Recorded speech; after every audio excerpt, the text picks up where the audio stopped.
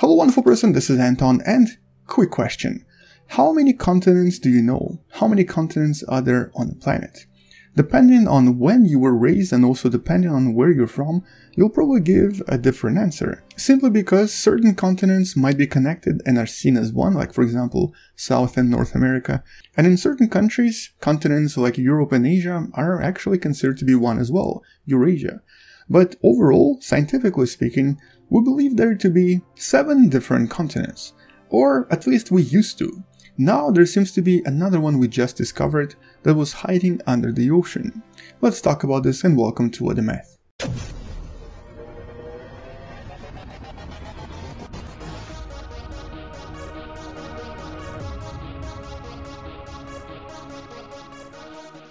So just a kind of a review, what are those 7 continents? We have North America, South America, Africa, Europe, Asia, the Australian or Oceanian continent, and of course Antarctica. There is no true definition to what makes a continent. A lot of it has to do with the actual plate tectonics and just the idea of having really large mass of land. But generally speaking, continents and their definition have been sort of more or less the same for the past few decades and technically even hundreds of years. You know, if you look around YouTube, for example, you'll discover all of these songs for kids that teach them continents, and it's always 7 continents.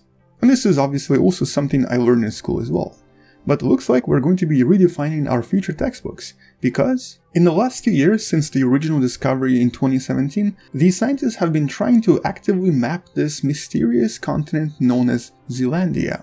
And they did an incredible job in the last 3 years defining exactly what it may have looked like in the past, and most importantly, officially establishing the 8th continent on the planet, Zealandia. Now, as the name implies, it's where New Zealand is located, but New Zealand represents only a tiny part of this continent because for the most part, most of it is underwater. And I was actually trying to see what we used to think was there in this location because we have these maps that try to recreate Earth as it was a few million years ago, and here the most accurate representation of ancient Earth comes from this amazing simulation made by Webster. And here, if you look at what we thought this location looked like, it was kind of like this. It was very similar to what we have today. So we didn't really think that this continent existed until very recently. In other words, this part right here that you see, that's Zealandia. But we thought it was always underwater. We didn't actually think that it was ever above the water. However, all of the new studies coming from this region confirm that this is basically the sunken continent.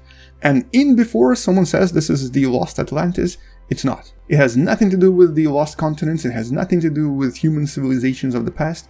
This is truly way before humans as a species even existed. This is technically when we were still a lot more similar to other apes than to actual humans. So this is approximately 28 to possibly 35 million years ago, or approximately 30 million years after the asteroid that, killed the dinosaurs. And the current chronology for what may have happened goes as follows. So, about 240 million years ago, there was this really massive supercontinent known as Pangaea. It was basically an entire Earth as a single continent. And on the other side you would find a really large ocean. But at some point, plate tectonics started to act up again, and a lot of these continents started to isolate from one another and separate into bigger pieces. Some of these larger pieces started to slowly move away from one another and form the more familiar shapes we know today. The massive Pangaea first split into 2 large parts. The one to the north was known as Laurasia, that eventually became Europe and Asia, and the one to the south became Gondwana land. And within about 100 million years, these parts started splitting as well. Approximately 80 million years ago, most of the pieces in the Gondwana started to break apart and created a lot of other continents, including Africa, a smaller continent of India that you see right here, and of course Australia and Zealandia that is not unfortunately shown here. And it most likely looked something like this. This existed for at least 60 million years as a separate continental mass and moved very close to Australia for most of its lifetime. But then approximately 23 million years ago, something happened and it started to be submerged underwater.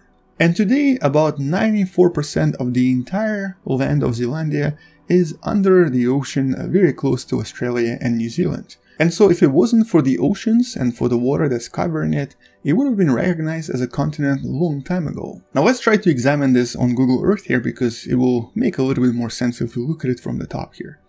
Here's Australia, and Zealandia represents about half the size of the Australian continent.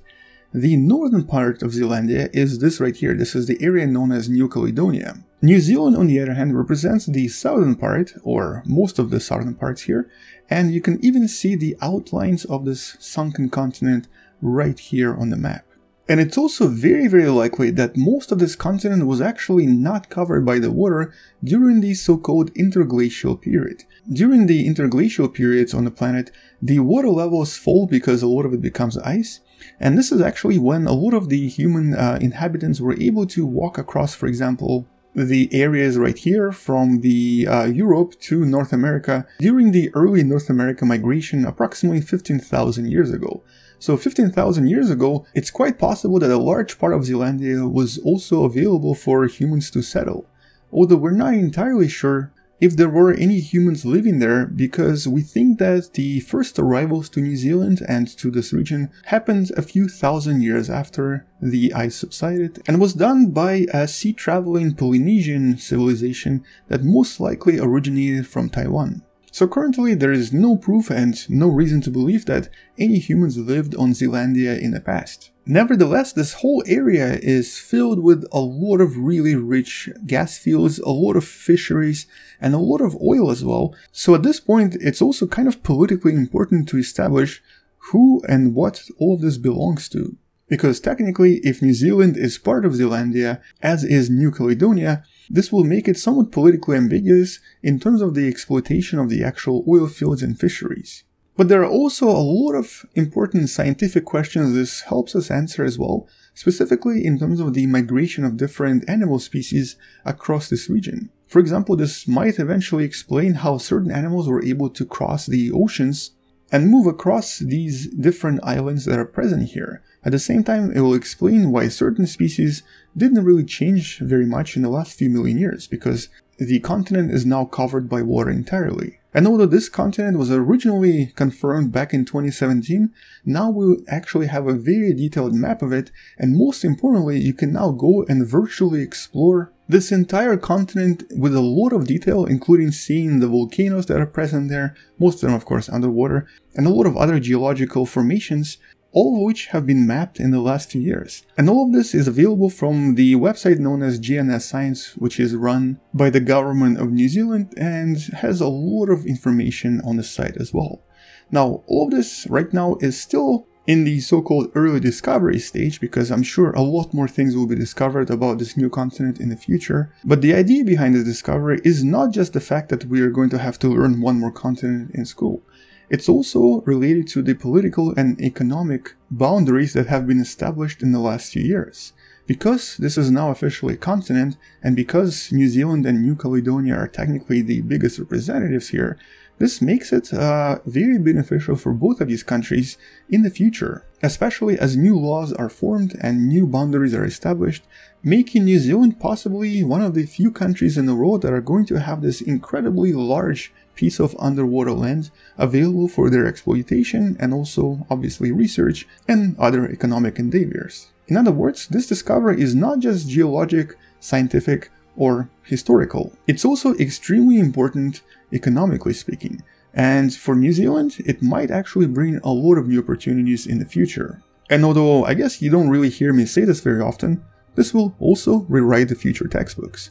Now we have 8 continents. And welcome Zealandia! It's really nice to know you. Hopefully we'll get to explore you in the next few years. But I guess until we learn more about Zealandia, or until we discover something else incredible here, that's all I wanted to mention in this video. Thank you so much for watching, come back tomorrow to learn something you may have not known before, and subscribe if you still haven't, share this with someone who loves learning about space and sciences, and I'll see you tomorrow. Maybe consider supporting this channel on Patreon, because it does help me quite a lot, and alternatively you can also support this channel by buying the Wonderful Person t-shirt you can also find in the description. I'll see you tomorrow, space out, and as always, bye bye!